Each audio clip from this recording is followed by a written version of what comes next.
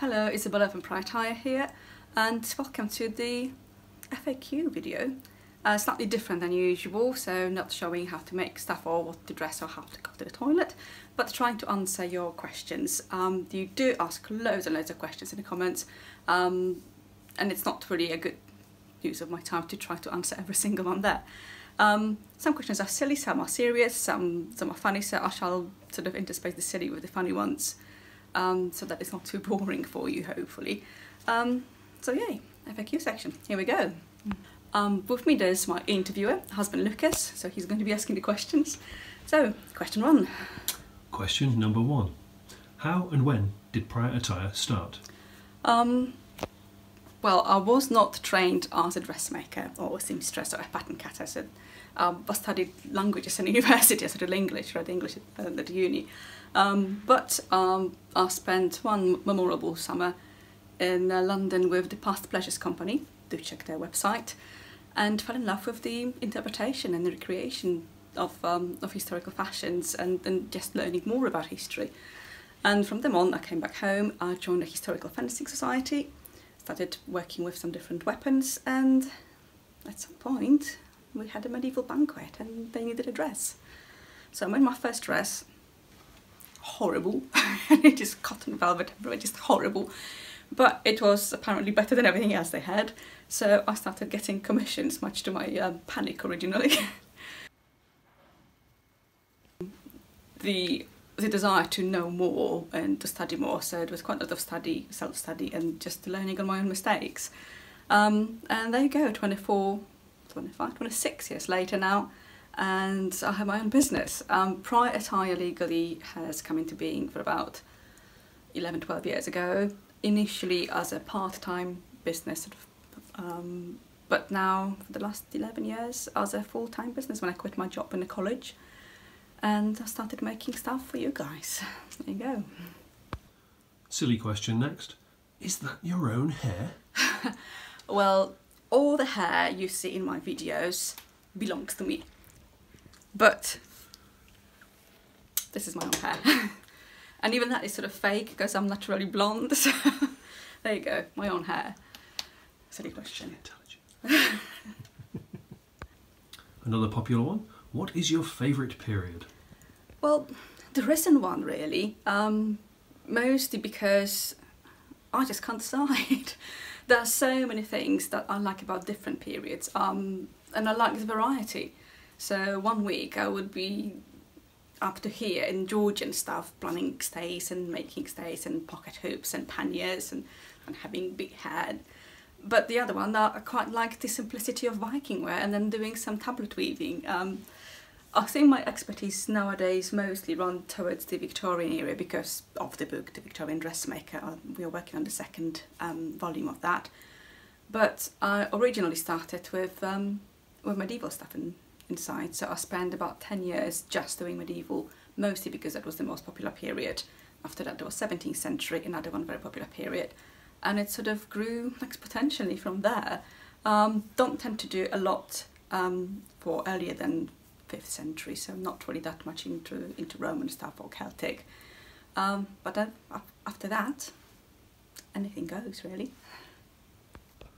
Do you wear historical outfits every day? Of course I do. That's a historical outfit from about 3 years ago. Proper vintage, as you can see, down to very funny socks and slippers.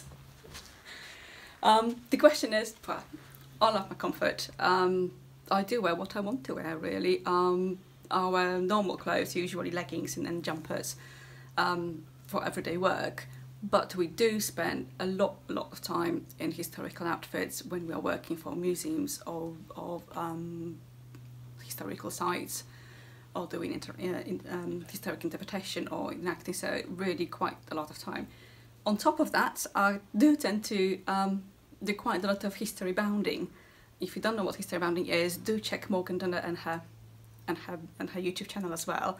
But it's basically utilising vintage or items inspired by historical fashion in everyday wear. So yes, I do that quite a lot, mostly because if I have something I like, I would like to wear it, so why not? So I don't really care what other people say. So a few examples, my Sights Under Lighting habit. The jacket is a replica of 1895 jacket, the apron is modern.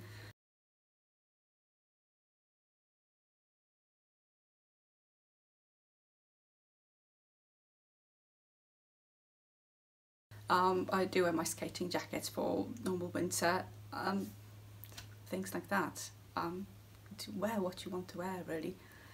It's just, you know, enjoy it. And today you fancied this look. Oh yeah, absolutely. The height of fashion 2015. Love the slippers. And next, a question you should never ask a lady, or anyone for that matter. How old are you? Well, I'm 40... Oh my god, I forgot 45, isn't it? In April. 44, 45. I will be 45 in April, there you go. Don't really pay much attention to that. It's just year after year, really, and trying to make the best use of the time I have here. Another popular question. In all those historical outfits, how on earth do you go to the loo? Well, obviously you haven't been watching my video channel. Embarrassingly, one of the most popular videos, I think the most popular video, is how do you go to the loo as a Victorian. So yeah, there's a link, please watch. Generically for women it's been relatively easy. All the knickers are split. Hold on. There you go. Split knickers. Open wide. Well, when you open them. So basically you don't have to remove anything at all. You just use your chamber pot or your commode or whatever as normal. Another question that actually brings them to mind is dealing with the period. How women dealt with the period all these times. And not really much differently to nowadays. Yes, you don't have proper knickers, although you can wear berries like men did. But most of the time it was a tea bandage and a cloth pad.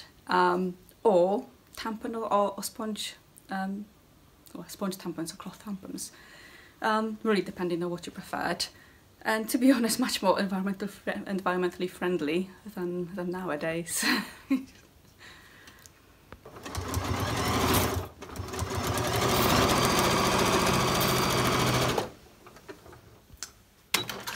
So, another question.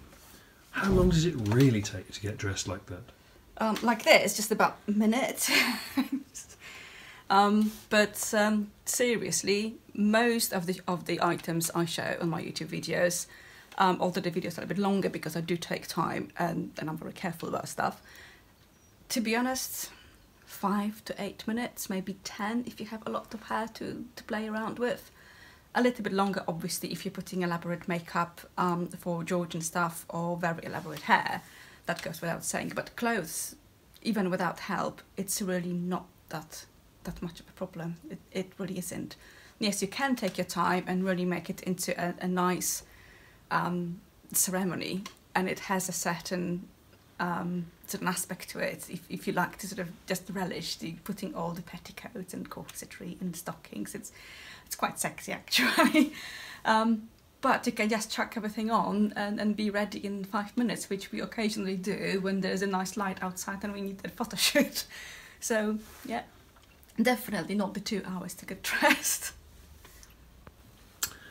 Another question. Do you ever wish you were born in a different century? Yes, why not? I would like to live in the 9th century and everybody is dead by the 40s basically, with no antibiotics, no rights, and I would have 7 children. No.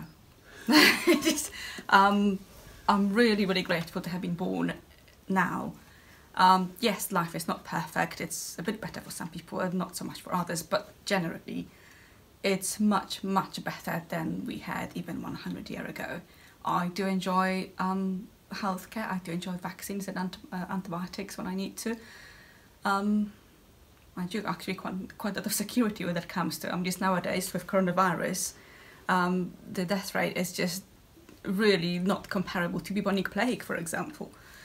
So yes, there's that aspect. I like the freedom.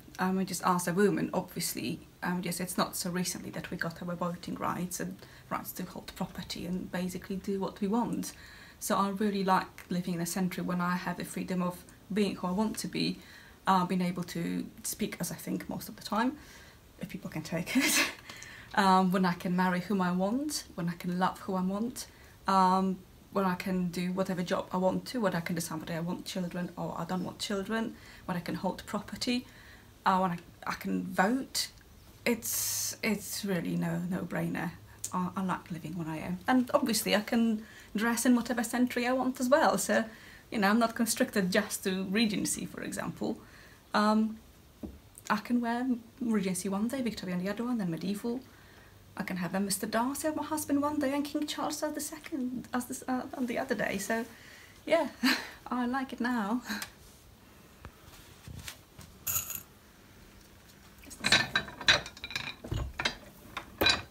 So, how many people work for you?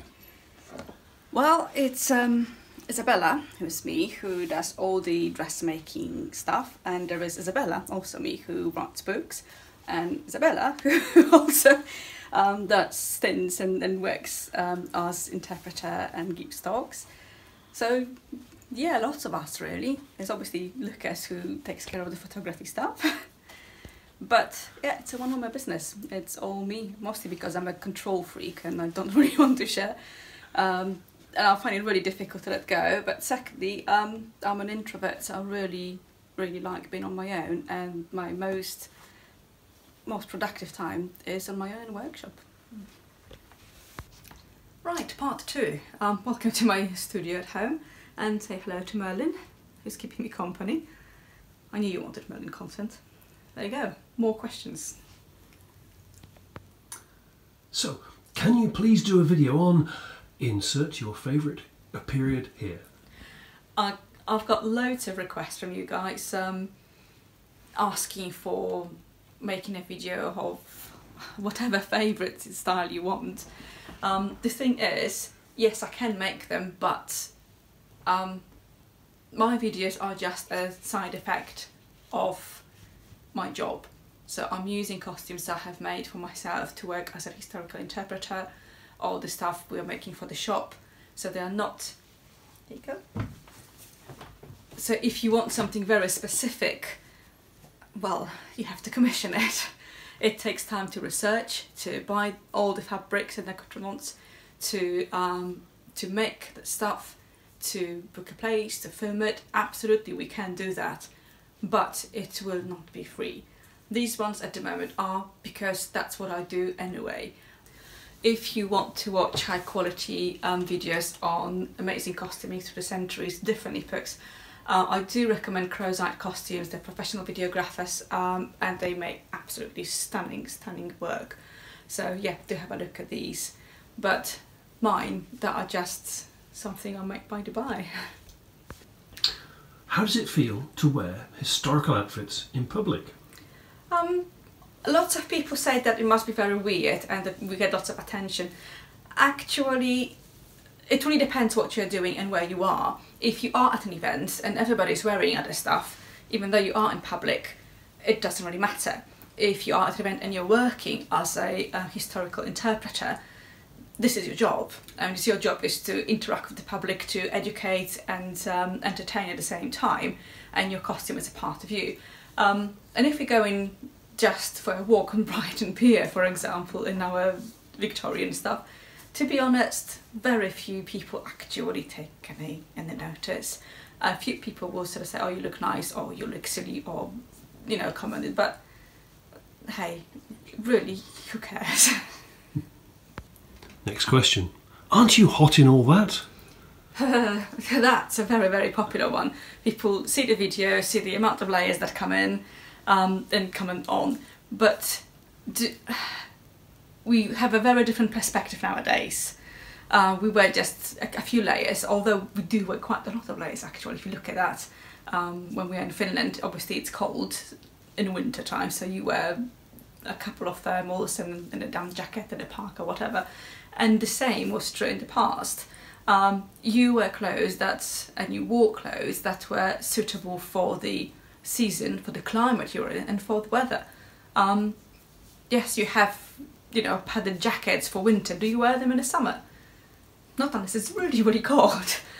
Same applies in the past. Yes, you have fur-lined jackets and quilted petticoats. You don't wear them in the summer. You wear the lightest possible fabrics. Yes, there are quite a lot of layers there, but guess what? They are all natural fibre, all breathable fibre. Much better dealing with the heat than polyester rayon. If you make yourself a dress out of poly taffeta, it's just like sitting in your own personal sauna. It would be awful. However, silk, linen, cotton, even wool, they're all breathable materials. Actually, wool is better breathing than silk. And they keep your core temperature steady. Yes, you will get warm if it's 30 degrees outside. Guess what? Everybody will, whether you're wearing a Tudor dress or if you're wearing shorts.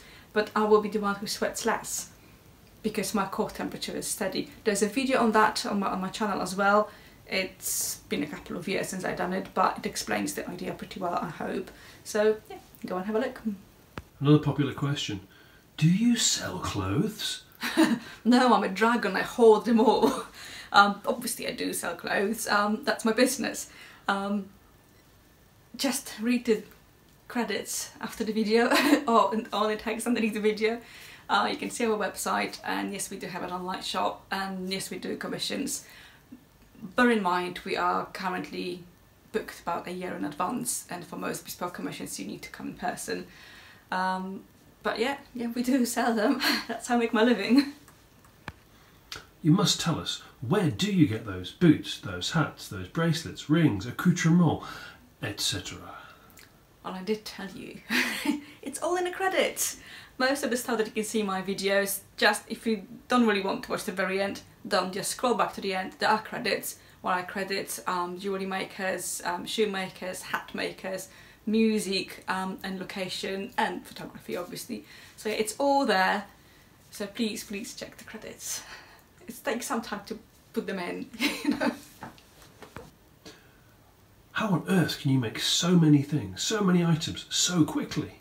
Well, some of them I make fast, some not so fast, but it all boils down to the fact that I'm a professional, that's my job. That's what pays my bills, that's what pays for the cat food, for example.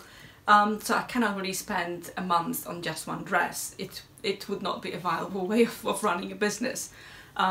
What really speeds things up is experience. The first bustle cage, for example, it took me about 3 or 4 days to make one because I was puzzling out the pattern, I was drafting it, and I was trying to work it up, make a mock-up, and then make it, and it takes quite a lot of puzzling up. Nowadays I can make one in about an hour or 2 because it's all on automatic, so the more you make, the faster you will become on the basic techniques. Lots of people try to compare domestic sewing and professional sewing, and both are great. I was a hobbyist for a long time, but if you have the leisure and the possibility to actually work on a gown or on a corset or whatever you're making slowly and meticulously and just enjoy the process, just do enjoy the process, that there's no hurry. However, as a business, I very rarely have the luxury to actually make stuff for myself that I can relish. I do make a few a year because it's nice, but I cannot really spend forever on making the dress for a client. They need to have the item, otherwise my business wouldn't really run. And yes, sometimes people who are just starting to sew saying, oh, it takes me 2 months to make a corset. Well, fair enough, my first corset took about 2 weeks, but now I make about 50-60 corsets a year, if not more, and all that really helps you speed things up without compromising the quality. So yeah, just practice. You will get faster, you might get better if you improve, but just practice. But don't really beat yourself up upon if you take a long time. It's not a race. A popular question. How do you breathe in a corset? The same way every woman who was wearing one for about 500 years back did. Easily. They were not torture devices. There's a whole video here as well, so please do have a look. If it's well fitted, the corset will not restrict your movement, will not restrict your breathing. You should be able to breathe, dance, sing, operatic as well. Modern corsets are a little bit different. but they were all support garments. The same question could be then, how do you breathe in a bra? Same thing.